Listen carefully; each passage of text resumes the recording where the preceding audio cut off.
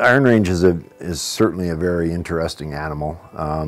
We picked it up in 2001 when the Crown Grants lapsed. The Crown Grants had been in good standing for over 100 years, and surprisingly they came open.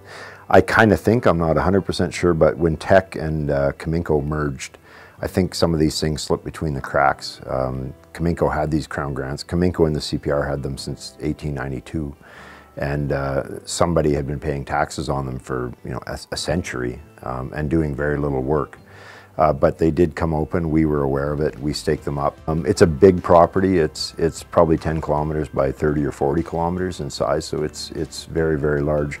What it also has is a very strong fault structure going through it, the Iron Range Mountain Fault, that it gets up to 100 meters wide in places and has gold mineralization along it in places. In 2007 we were actually drilling for iron. The Iron Range Fault is an iron host. It's a iron breccia. There's a lot of iron in it. So we were looking to see if there was a chance of having an economic iron deposit on our hands. And while we were doing that drilling, we actually found very high-grade gold mineralization in a specific area of the property called the O-Ray zone.